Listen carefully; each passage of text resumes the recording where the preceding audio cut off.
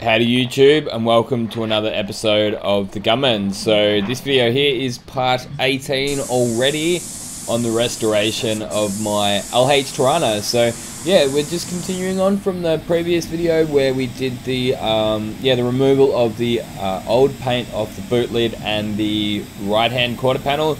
The right hand quarter panel had quite some extensive surface rust and even some pitted rust over it, so that one did need some rust treatment. So I did the rust buster on that, which is a phosphoric acid based rust converter, but the boot lid wasn't anywhere near as bad. So like, it did have a little bit of a layer of like rust over the top, but I found that it sort of came off with the grinder and the orbital sanders as well. So yeah, I've just been hitting it with 16 grit and then 36 grit on the bath and then 80 grit on the orbital, and then priming over the 80 grit. So yeah, the primer I'm using is a Quartz branded epoxy, zinc rich isocyanate free epoxy primer, and I've found it to be much better than the U-Pol stuff, which I used previously on the inside of the doors.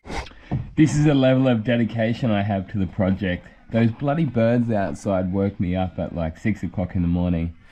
So here I am at 6:30 first thing next morning, out here, ready to get some fiberglass filler into the worst of these holes. So there is actually an advantage to getting onto it early. So this is, epoxy primer seems to take a fair while to actually dry, so it's still kind of sticky, as you can see there. See, I can still kind of dig into it. So what that means is that if I go and put my body filler straight onto it now, it's gonna bite right in. It's kind of like putting another coat of primer on when it's sort of just flashed off. So yeah, like I've done some tests. I did that over here without even sanding it, and it is sticking really well. So yeah, I do like to do that. Like on the worst, on the deepest, I do like to go and get some fiberglass filler into it, because it just holds, it's stronger, it just seems to hold a little bit better. So yeah, anyway, so what do we got here? This is some of the stuff again that Spray Guns Direct sent out. So Car Finish Automotive, they did send it out. They want some honest opinions on it, so they reckon that they're possibly going to be getting this stuff in to replace some of the Evercoat stuff that they had, like some dramas with the suppliers or something like that. So I haven't done any sanding of this yet. I've just been applying it, but it does seem to go nice and hard and seem to hold in pretty well. So I'm glad that they gave me 2 big pots of that, because originally, like when I started on this project, I was telling myself, oh, I'm not going to put any fiberglass in the job, because to me fiberglass was usually just instead of welding, you know. But now what I've realized about fiberglass is that any deep spots, like any real deep spots where you're going to have to put lots of body filler, you're actually best off putting fiberglass. So it's not simply just used as instead of welding a patch in, just put the fiberglass in. It is used for deep spots as well. Anyway, I'm going to need a fair bit of this here. You should probably actually give it a stir, and you can see some of that resin was sitting on the top.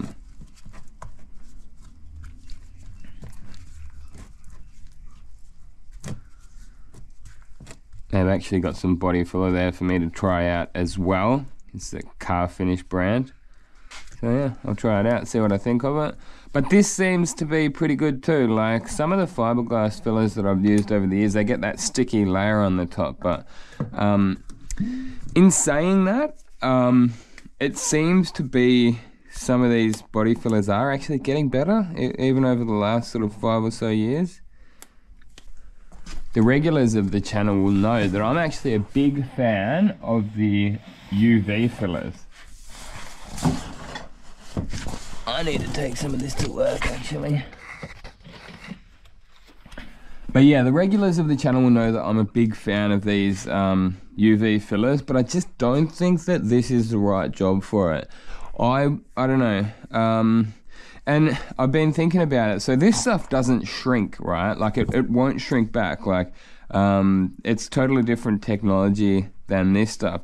But the way I'm seeing it is, because this will shrink and that won't shrink, that will actually lead to some kind of a funny, and I don't know if you could call it a reaction, but like as the 2 packs shrink around it, it stays still. So it kind of, in effect, it does kind of shrink, if you know what I mean, but it's a 2-pack shrinking. So with this job here, I'm just going to do 2-pack the whole way through.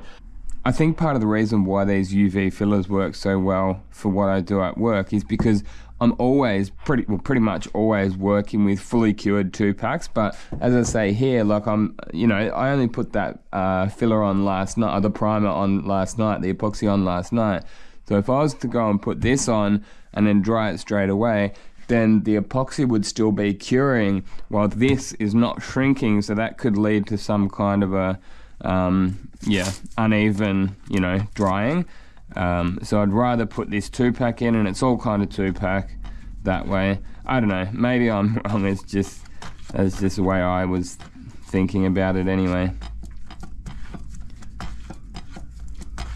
Yeah, I still think, like at work, I never use 2-pack, I really do. I never use 2-pack. It's pretty much everything is that.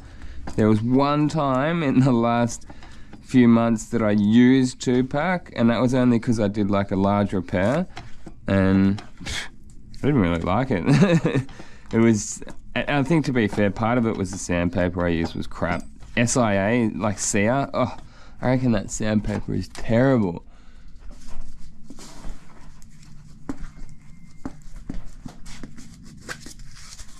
I never used to wear gloves when I would do body filler work, but I had enough of getting body filler all over my fingers. That's all I'm doing, just whacking it in the deepest spots.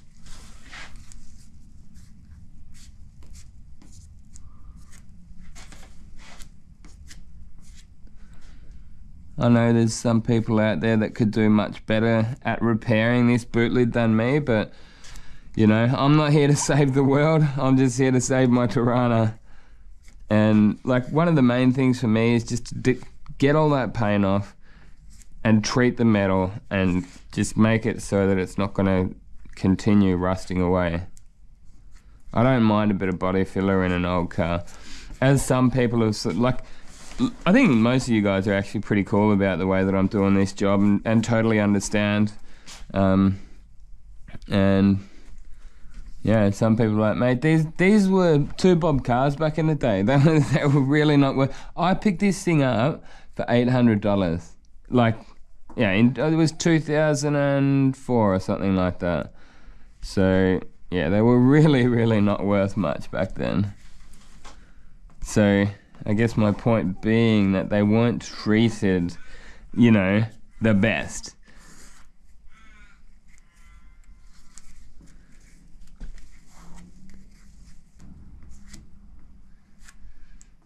Yeah, this is me having fun. I'm doing exactly what I want to do. Like I wouldn't be anywhere else.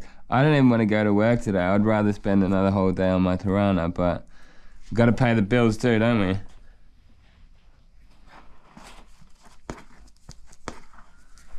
Yeah, Friday morning. I kind of nearly did ask the boss yesterday to have Friday off, but no, I'm doing well. Like I'm really doing well on this project, and I don't really need to have time off to continue making good progress on it. But as I say, this will have a good strong holdout. And now, like all of these holes last night, they were just bogged up, and it wasn't even fiberglass filler. And considering that, it kind of didn't last too bad, So this can only be better than last time. I actually did weld them up this time.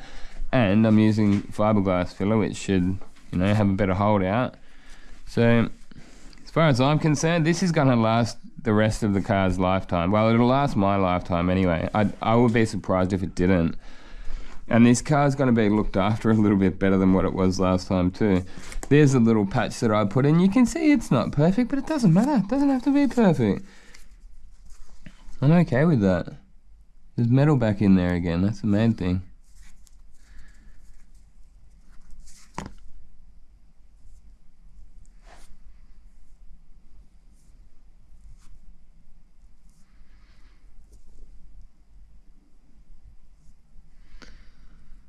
All the metal was treated, cleaned right up. You can see there was a few little bits of pitted rust there, but Again, it did get treated and cleaned up properly.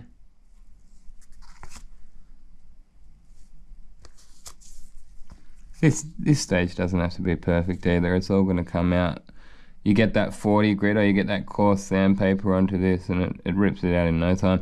In fact, one thing I'll probably do with that is just a quick orbital over with some 80 grit actually, and then reapply a full skim of body filler. But yeah, that whole thing through here, that's going to be big skim through the whole boot lid. Most of up here wasn't that bad, to be honest. Most of up there was okay, but where they put that spoiler through there, it was just caked in it. That took a long time to get all that that paint off there. It was like an hour and a half of grinding, and that was with 16 grit. So again, just down here, just the deep spots, you know. So there's still a few spots that are quite low here. Skim over those welds as well. That was some advice that one of you guys said. You know, you're best off using some fiberglass filler even over your welds. Sort of sticks in well. But yeah, the whole car's going to get a skim of body filler. Probably more than a skim.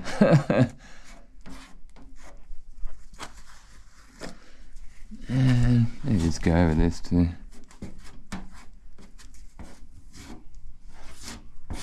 I need to have a bit of a clean up in this garage too. That's what I'm going to do this morning. Get a bit of filler in here. Reapply. Need be in some of the deep spots.